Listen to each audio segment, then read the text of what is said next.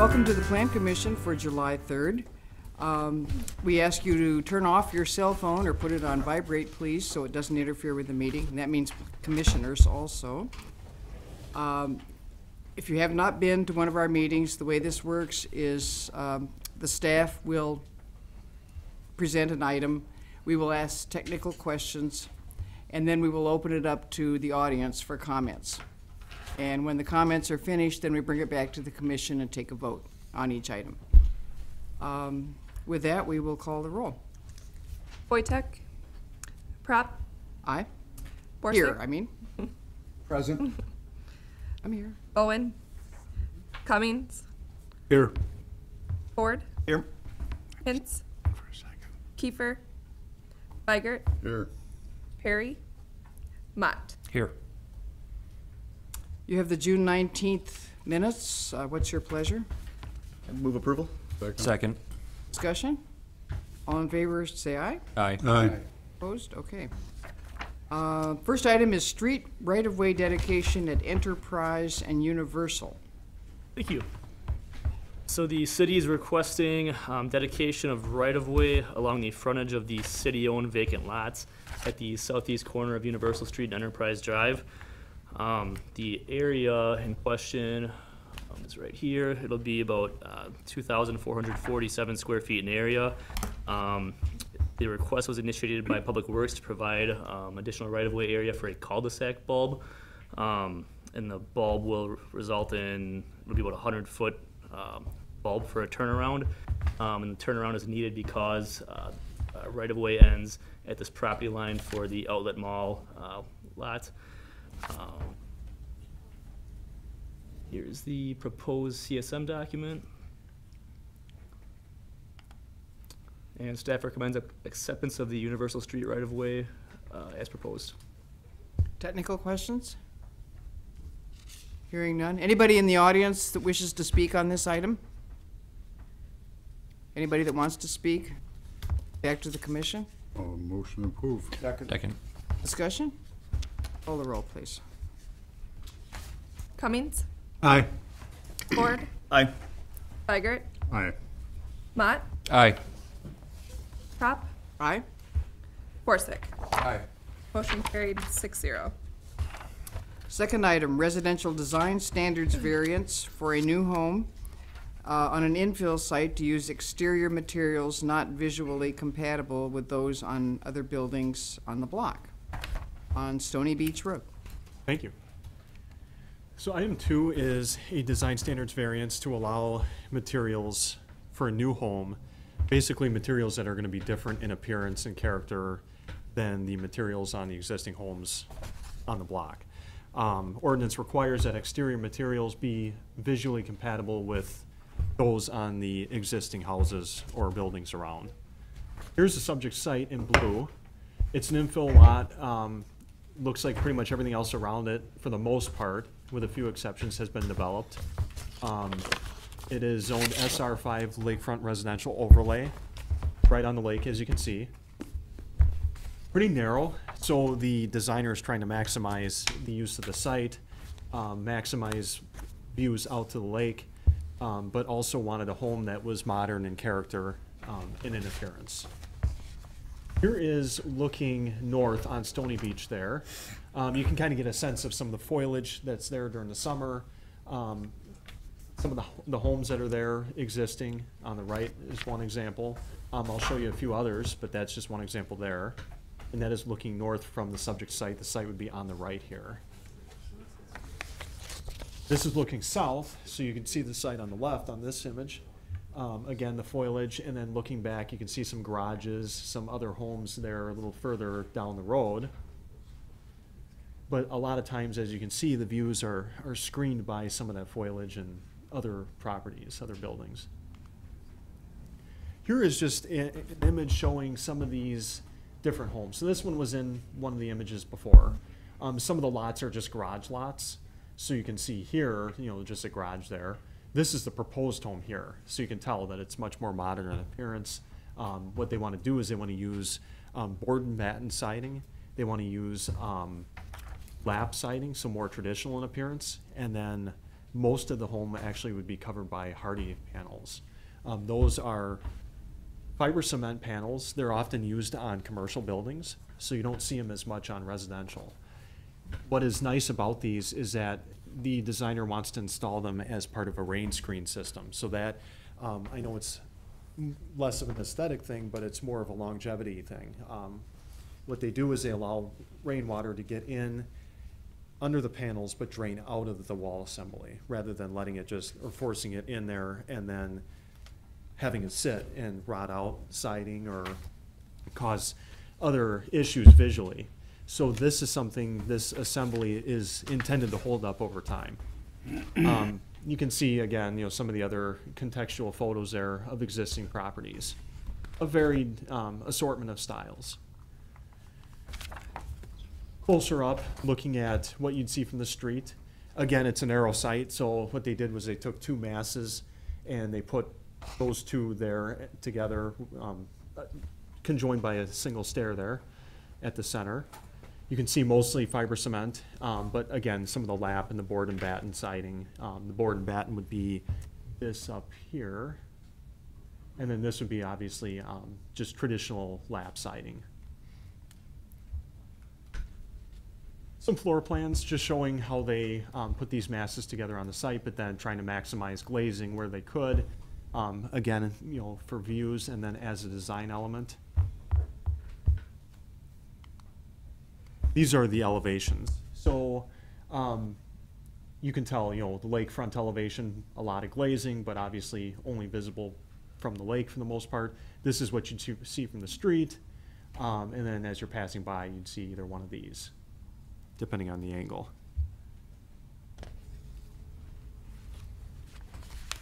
Staff looked at this. We recommend approval of a variance to allow for these materials. Our finding is that the variance would not be contrary to the public interest because there are already a variety of architectural styles present in that neighborhood. Okay. Technical questions? Yeah, Ed. Can you go back to you had color renderings Yep. in here, right? Right there? Since we don't get these in the packet, that's the first I've really had Sure. a chance to actually get a sense for what this looks like. Mm-hmm. And the larger sheets on that exterior, what is that material? The larger rectangular pieces? Oh, these like up here, or? No. Oh, Gray these- ones yeah, what- run in right here? vertical. What is that again? I'm sorry. I What believe that's the material is fiber that? cement there. So are those larger, like 4x8 panels of fiber cement, or It looks is like that? Yeah, it looks like they are, and the applicant might be able to speak to that, Mm-hmm. but it looks like they are, and then they have those, they're joined, they have some joints Yeah. in there, and, yep. Okay. Just trying to understand what Sure, I'm actually. no, that's fine. It's probably my eyes. Tell me what the light color is. It looks pink, and I don't think it is. No, I think it's like a, Beige? yeah, it's supposed to be more of a beige. Certainly not a pink. No, I didn't think so. I know the way it's scanned, because we scanned this in, and so it's not the highest quality here, it's a scan, and then it was put into PowerPoint, so that has an Okay. impact on the colors too. Oh, if the applicant is here, we can ask about the colors. Any other technical questions? Seeing none, anybody from the audience to speak to this, please? Come up to the podium, give your name and address and your opinions. My name is Ryan Boynton. Will be in the future 2820 Stony Beach Street. The color is actually going to be an iron gray color, so it's actually going to be a very dark gray. And what you're seeing in between those sheets is actually aluminum channels. So that's part of the whole reveal system, the rain screen system. So that holds, and they are 4x8 sheets.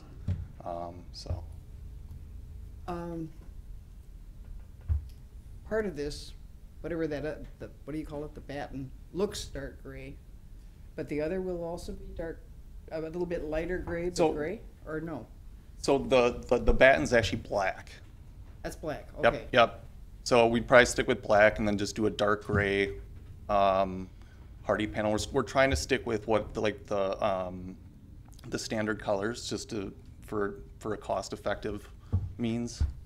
So, Okay. and then maybe do like the coloring is definitely off, but that lap siding would be like a brown to kind of like represent like a wood. Okay. Questions of the applicant? I guess not. Thank you. Anybody else here to speak to this item? Stony Beach Road. Anybody else wishing to speak? Back to the commission? The other note is we did mail out, we've had no comments from the. No, we did not. None that I'm aware of. I had a conversation with a neighbor who shall be nameless, who said they thought it was a little stark, didn't really quite fit in the neighborhood, but they want to get along with their new neighbors, so they weren't going to complain. Steve? I know that area fairly well, and there is just a huge mixture of architectural styles going Okay. back into the 1860s, 1870s. So I think it'd be a nice addition because of the mixture of architecture out there. Okay. Motion to approve. Second. Any more discussion? Call the roll. Bowen, Aye. Cummings, Aye. Ford, Aye. Weigert, Aye. Mott, Aye. Forsick, Aye. Crop. Aye. Motion carried 7-0. Next item, Central Mixed Use Design Alteration Review and Design Standards Variance for facade work at 223 North Main. Thank you. So this one is a little bit different than some of the other design standards ones that we've seen lately. This is central mixed use, as you can tell from the title. It is, the standards for the central mixed use district are a lot more prescriptive than basic residential or commercial design standards. The applicant wants to do some facade work. Here's the subject site. So it's a narrow building here. It's been there for quite a while. Fronting Opera House Square here to the north. And then there's an assortment of mixed commercial uses in the surrounding directions. So west is a commercial bank, and then there's a few mixed uses over on the east. And then immediately abutting the building is, I believe, another commercial building. So aerial of the site, you can see, again, Opera House Square, so it is kind of a prominent facade. The facade in question is the western half of the north facade, and then there's a little bit on the western facade here. It's a pretty narrow facade, but they want to look at that too. So showing the context, again, some varied architectural styles. The bank here to the west is a little bit more modern. It's hard to see, but and here's the subject building, Opera House Square, so obviously not a building, but public space that needs to be accounted for. And then perhaps the most similar buildings are 226 North Main and then 224 North Main. This one is an infill building though, so perhaps the corner one would be a better example. Here is a historical photograph of the building in question. So this is the facade that the applicant wants to look at right here. It's treated as like two distinct halves, so one building, but you can tell, the cornices and the fenestration and all that is treated differently for each of these halves. It's kind of hard to tell, but the building has been modified quite a bit from its earliest days. So hard to tell what's in here. This is the region on the ground floor in question. It looks like it's been recessed back, or it was, and then what's happened over time is that the mass of that ground floor facade was pulled out to the sidewalk. So it has changed in appearance, and you'll see. Again, another angle. This one, I'm not sure if it was taken a little bit later. It was hard to tell what these facade materials were other than storefront down here. This could be the leaded glass that is shown presently on the building. We're not sure. This is what it looks like currently.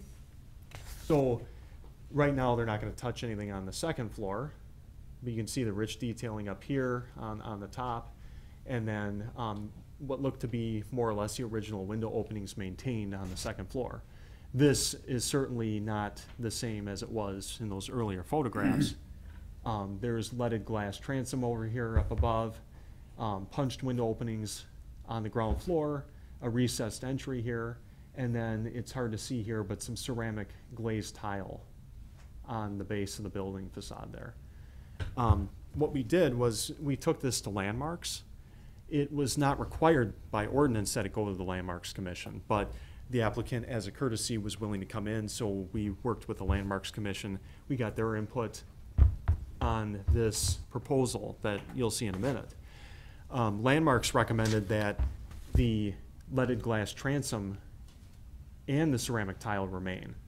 And then they also wanted to see period glass replica windows put in. Here again, better image showing what it looks like now. You can kind of get a better sense of what this tile looks like. Kind of unique to the building. And then this here is what the applicant wants to do. So again, just focusing on this ground floor here, they want to get rid of, either eliminate or cover up the tile, eliminate or cover up the transom window, and they want to put in a brick veneer and red arched, basically red arched detailing around the openings. They think that this will help improve the facade, you know, based on what it is currently, and also tie into the openings on the eastern half of the north facade. Again, another image, just showing kind of the same thing. Staff looked at this, and the way the standards are written for the central mixed-use districts, they're very, very restrictive. So basically, according to the standards, you're supposed to restore to the original condition whatever facade you're looking to do work on. We realize that the applicant's using this building for her business, and to require the restoration would require a floor plan alteration, which would create a hardship on the applicant. So what we did was we recommended that Plan Commission approve this request, but with the following conditions. So one, the variance will only apply for work discussed as part of this request. Anything in the future would have to come back to staff and to the Plan Commission for review. All existing window and door openings would remain at their current sizes and locations. Brick veneer proposed shall be consistent in appearance with the existing brick on the second floor of the north facade. All materials chosen would be reviewed and approved by the Department of Community Development. And then I think there was one more thing. The applicant shall also add more articulation such as banding, corbelling, something, particularly at the base of the facade and at the location of the current transom, to ensure a higher degree of visual consistency with the articulation on the second floor. The reason being because right now it's a flat plane. Go back to your picture. Yeah, so we'll show you again. So you can see there's not much detailing on this plane here. And so it does seem a little bit out of place with what's over here immediately abutting it, and then with some of this rich detailing up on the second floor at the cornice here. So we felt that it'd be more appropriate if they did something to differentiate the base, or up here, you know, the transom, something with the masonry to add some sense of depth and detailing. And that would be reviewed by us too. This would all be done before work is undertaken. And then the finding, again, a literal enforcement of these provisions of the CMU standards would result in a hardship. Okay. David? Are the applicants agreeable to the terms and conditions? It seems that they are. They did say that they were open to looking at other alternatives too. You know, this one was their favorite that they had, but they did look at a few other schemes that they were looking at. But the only significant difference in this particular recommendation would be that they would have some kind of banding or. Some kind of detailing, yep. Yeah, that didn't seem to be. I don't think so, and we can check with them, but, you know, I think that it still allows them to do more or less what they want, but they'd have to just vary the texture. And, yep. Other technical questions? I had one. I seem to remember that there was some Cream City brick on the west side, and also some red brick. Am I wrong about that? And so how are they gonna, that's difficult to tell. Yeah, it's a little bit Well, hard. that's, I do think they have a little bit. And I know there is Cream City brick available out there. I know the city did have some. I'm not sure if anything was done with it, but we did have some from when Buckstaff's was torn down. And then there are other areas and other places you can get it. okay, I guess that would be my question is, will the bricks be compatible? Because they're gonna go around the corner on the west side. They're gonna go around a little bit on the corner, yep. And ideally they would be. Okay. Any other technical questions? Anybody here from the audience to speak to this item? Please come forward. Give your name and address, your opinion. My name is Chris Wills, and the address of the property is 223 North Main. As far as the corbelline and stuff like that, that is when we went to the historical meeting was stuff that we actually asked if we could do. Corbelline, different dimensions on the building so that there was some dimension to it so it wasn't so flat. I know he spoke of doing some corbelline where the glass was. We were undecided about the green ceramic, what we would do there. Corbelline underneath each window, which he said would help. So right on that picture, you can't really see it. Just looks like there's red kind of all around each window.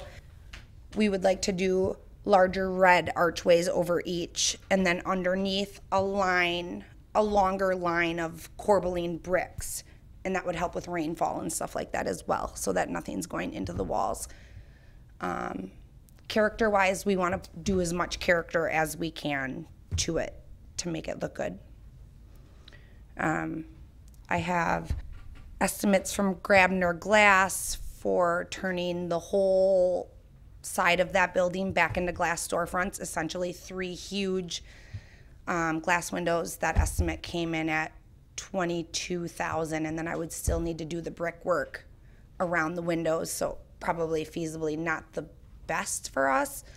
I did have a local, an Amaro company, garage door company come in, and he took measurements to do 3 8-paned garage doors that would be stable, not actually moving. I did not get the estimate back for that yet. That he came last Thursday.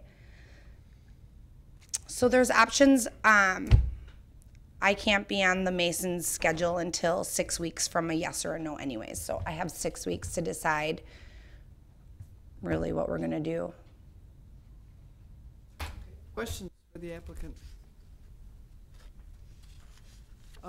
Be perfectly honest, garage doors don't appeal to me. I kind of like this. I love it. I think it's frankly better than the current look, Yes, since the current look is not authentic anyway, yes, back to the original period. correct. So, Yeah, I think there was a personally, fire I in think that this would back be an building. improvement, something like this. Yeah, I love that. That's what originally what I wanted after meeting with the historical meeting in June. They just didn't want me. They wanted the transit glass left, the glazed tile left, and then just to kind of brick over that gray stuff. And that was too many textures to me. Yeah, but do you have any idea How expensive, how dated it makes it. the ceramic tile and leaded glass have been We're on? thinking around the 1920s because it wasn't original to the building. There was a fire, and then in the 1920s, we believe they put the glazed and the transit glass in. Oh, okay. The glazed, it's not brick, what is it called? Tile. David, do you have a ceramic. question? I was just, you're comfortable with the general recommendations from Yes. staff? Yeah, if I'm gathering, you're okay with that? You just want me more textures along where the glass was and the ceramic was? And I'll More just say, character Barbara, to it. I think that this is better than having the glaze and this is a cleaner and it flows very nicely. Thank you, I like that. And that was the argument with the Historical Center. They really wanted me to keep all of the glass and the glaze, and it was just too much for me. So my question about the colors of brick will be compatible. Yes, I did pick out brick already that is quite close to the Cream City brick. However, he can do some areas with the Cream City brick as he has a connection as well, but it goes up to like $6 a brick for if we do that versus, 87 cents a brick. Okay. Any other questions? I guess not. Thank you. Okay, so then I'll just, once he gets me in my schedule and we have an exact idea of what we're doing, then I'll bring that back to a meeting. Is that where I go Bring from that back here? to staff. If To Stephen? If we approve it. Okay. You'll be working with staff on. Okay, so I wouldn't need to come to a meeting. I'll just go to the zoning and work with them. Yes, okay, cool. Thank you. Thank you. Anybody else wishing to speak to this item? 223 North Main. If not, back to the commission. Motion approved. Second. Any discussion? Okay, call the roll. Bowen. Aye. Cummings. Aye. Ford. Aye. Weigert. Aye. Mott. Aye. Borsick. Aye. Crop. Aye. Motion carried 7-0. Next item, conditional use permit request for an outdoor storage use at 3300 Medalist Drive. Thank you. The subject site is 8.92 acres in size. Is located at the southeast corner of Medalist Drive and West 33rd Avenue. It is an industrial building. It also has associated parking. It is currently being used by Oshkosh Defense for final inspection of vehicles, and the surrounding area is predominantly industrial uses. So here's an aerial view of the subject site. The petitioner would like to establish an outdoor storage area to the north of the building. Should be right in here. And as the storage area would be over 500 square feet in area, it would require a conditional use permit. Here's the site plan. So again, here's that storage area. Closer view of it. The total area will be 11,000 square feet and will include 14 parking spaces. It will be on existing asphalt, which will be milled and resurfaced. It will be enclosed with an 8-foot tall privacy link fencing, and also have 3 strands of barbed wire fencing above, which is permitted in industrial districts. It will have sliding gates for access on the north and west entrances to the storage area. The storage area itself should not affect vehicle circulation on the rest of the site, as the storage area does not obstruct access to the remaining parking areas. Staff is in support of the proposed outdoor storage area, as it should not be detrimental to the surrounding area, provided the code-required screening is provided. Staff is recommending a condition that additional landscaping be installed in the grass area fronting the storage area to kind of break up that solid wall, the solid fencing. Public Works reviewed this, and they noted that trucks should use Medalist Drive rather than 33rd Avenue. They should use Medalist because using 33rd Avenue will likely deteriorate the street if there is significant truck use there. Here's the fencing proposed. It is 8-foot tall privacy slatted chain link fencing with 98% solid, and also has the 3 barbed wires above. And staff is in support of the CUP requests with the conditions that the outdoor storage area is completely enclosed by 8-foot tall solid fencing. Additional landscaping is installed in the grassed area fronting West 33rd Avenue, and truck traffic must use Medalist Drive for access. Okay, technical questions? Gosh, David. Yeah, I don't have a problem with it as long as that the user doesn't have a problem, but that ship has sailed on 33rd Street. And is just a general, this is an industrial park, and if these streets aren't made for industrial use, there's a different problem. It's a city issue, not a user issue. And I would think that historically there's been all kinds of truck traffic, heavy truck traffic on that street. I guess, I don't know, Steve's here, or somebody that can speak to it, but. Other technical questions? Anybody from the audience here to speak on this item?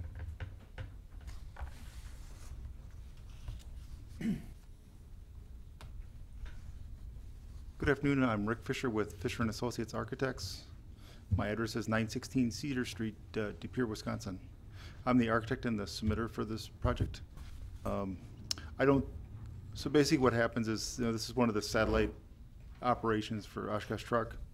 And the reason that the vehicles are not pulled directly into the building is because they require a CDL to transport them between properties. So they're just shuttling the vehicles back and forth. They're, as far as I understand, they're, new or reconditioned vehicles that are not loaded. They're not fully loaded with anything. They're just maneuvering them for testing and things. So what they need to do is they need to drop the vehicle at the next location in this storage area. They're owned by the federal government at that point, so they have to be in the controlled area. And then, they'll get shuffled around. So I think that I'm not sure the actual frequency of the turnover of that lot, but I think it's, a few a day. I think that restricting the access is not acceptable, I believe, because one, if we restrict access and have to come off of Medalist, then all these trucks will have to drive through the office car parking, which I think is not recommended. That drive that they would be using there on the east side is also the primary, the truck delivery for this facility. And as part of our paving plan, you can see we're going to be reconstructing the access along the road. There's some potholes and things, so I know there's some reconstruction plans for repairing the road edge and all those things because of the truck traffic that comes in and out of this facility. You're saying So, Oshkosh Corp is going to reconstruct the edge of the street, or you're saying the city is? I believe that it was part of the proposal that I saw from the asphalt company was to reconstruct the rectangular space along the edge of the road frontage. If you go to the next page, I think you can see it. Yeah, so that vertical lines, yep, right there. Oh, okay. Potholes. So I'm not sure if it was done by the city, or I think I saw it as part of the proposal. Again, I'm not the general contractor, but that's what I saw in one of the documents. Well, we'll see what Public Work has to say on that. So you are not comfortable with the provision to go off Medalist. You want access to come from 33rd.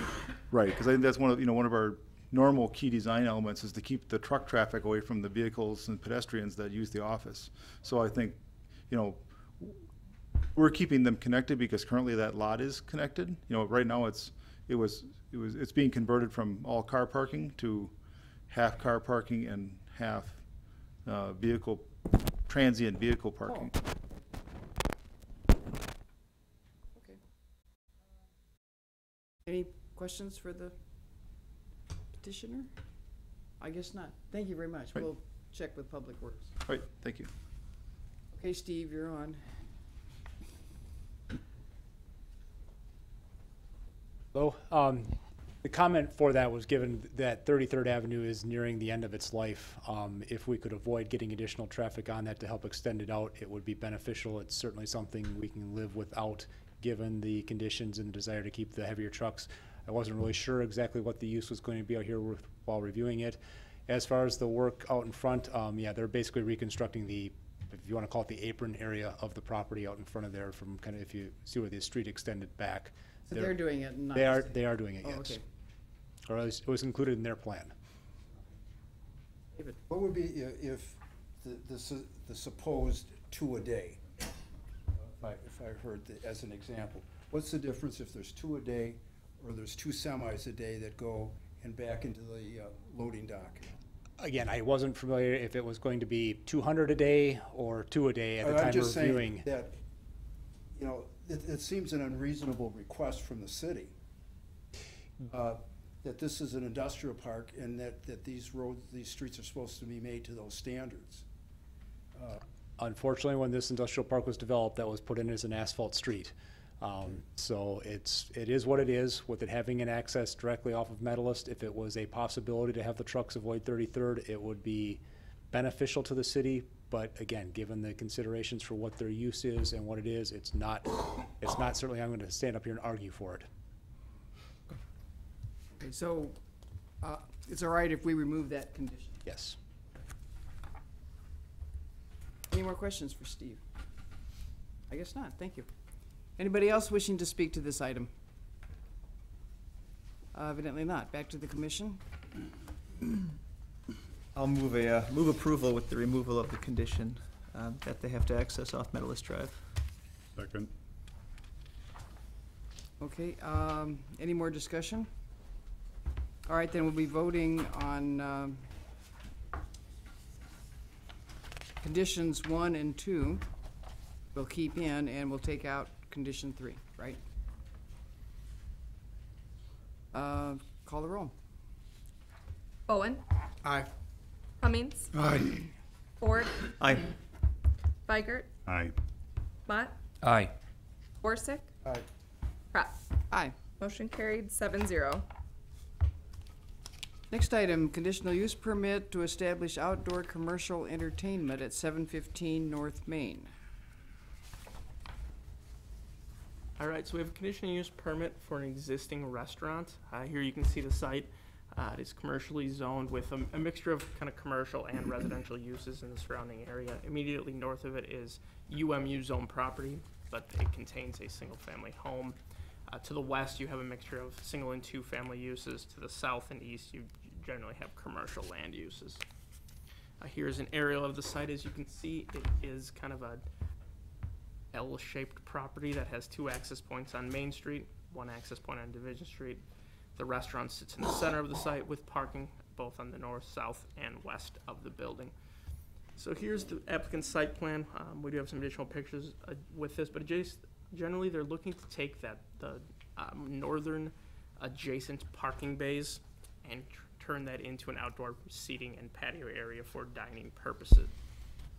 So here you can see, here's the existing Google Street View of it. So it's these parking spaces where they're looking to locate this outdoor deck patio area. Here is it. They did begin construction of it prior to knowledge that they had to go through this process. Once they learned that they needed this, they did cease work. But as you can see, it's basically taking up that row of parking stalls. Would be finished with railing, tables and chairs. Would have approximately seating for approximately 25 individuals at tables and chairs out there. And they would access it through this side door of the restaurant. The applicants did state that their intended use of the property would only be from 11 a.m. to 8 p.m., which is actually more restrictive than our current noise ordinance would permit this type of use.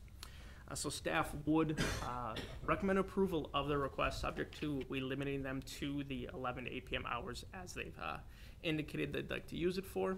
And then also conditioning on that the applicants meet all the appropriate building code requirements through the inspections division. Staff looked at this. The site is well over-parked over the minimum requirements, even with the additional seating area that would be added with the outdoor seating, so parking was not of a concern. This is a very traditionally found use with this type of restaurant, and the limited hours really should have minimal impact on the site. Okay, technical questions? Quick If the question. applicant is here, I will ask about commercial entertainment. Quick question over here. Oh, I'm sorry. Yeah, in the packet, it indicated it'd only be used in the summer. I assume in the winter that it would just be against code to use that as storage or anything? Yeah, they wouldn't be able to use it as storage.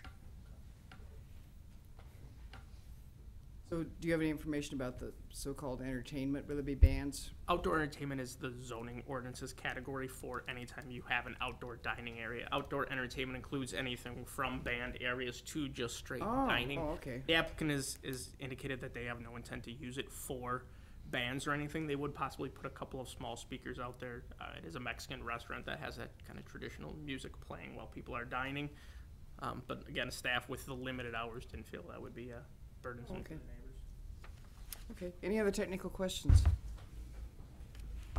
Seeing none, anybody here from the audience to speak to this item? Anybody want to talk about the Mexican restaurant? Okay, here, seeing none, back to the commission. Motion to approve. Second. Any more discussion? Call the roll. Howard Whitman. Bowen. Aye. Cummings. Aye. Ford. Aye. Weigert. Aye. Mott. Aye. Forsick. Aye. Prop. Aye. Motion carried 7-0. Last item, conditional use permit request for an off-site parking lot at West 29th and Oregon. Thank you. So the subject site is 1.32 acres in size. It is a vacant parcel zoned heavy industrial at the corner of 29th and Oregon Street. The surrounding area is mostly industrial uses, along with some commercial uses to the east and a few residential uses further south. Here's a view of the subject site. Oshkosh Corporation is proposing to develop an 80-stall parking lot on the subject site, and that will be for use by their employees at their site to the west of the subject site over here. They feel that the parking lot at their sites is becoming overcrowded and forcing some of their employees to be parking in the street, which is why they're requesting a new parking area. An off-site parking lot is a conditional use in the heavy industrial district. The new parking lot is not expected to result in additional traffic to the area. It is expected to alleviate some of the congestion in the public right-of-ways, as it will reduce the level of on-street parking. So here's the site plan. The parking lot does meet heavy industrial zoning district setbacks. The impervious surface ratio for the site will be about 48.5%, where the maximum is 70%. The parking stalls and drive aisles are compliant with the city's zoning ordinance performance standards. As far as access, the parking lot will be accessed from one entrance off of 29th. A lighting plan was submitted, and that plan is compliant with the city's lighting ordinance. Here is the landscape plan. This is the most recently submitted plan, which was approved, as it does meet the city's landscaping requirements, as it has the sufficient street frontage landscaping and paved area landscaping, including the trees for the landscape islands. As far as stormwater management, the project is approved with the condition that the site comply with the city's 2018 standard specification and the performance requirements for stormwater, and this will be addressed during the site plan review process. And staff recommends approval of the off-site parking lot as proposed. Technical question? Gosh, you're easy today. No technical questions? Anybody here from the audience to speak to this item? Evidently not. Anybody here to speak on this item? Come forward, please. And give your name and address. And David Gloss, Appleton, Wisconsin, 42 Brentwood Lane, Appleton. Question I had was there any stormwater management with that parking lot? That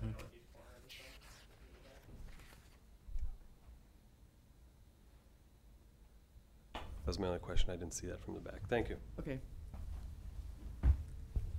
Anybody else wishing to speak on this item?